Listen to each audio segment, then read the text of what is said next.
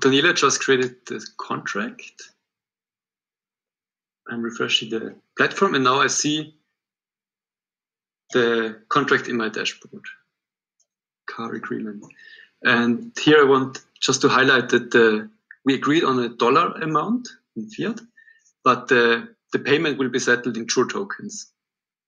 So here I see the payment she's offering for the car.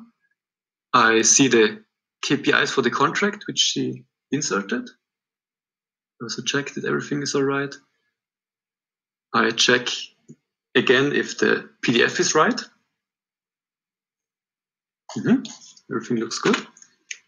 And with a heavy heart, I think I'm going to sell my Defender. Okay, so I accept your proposal, Daniela.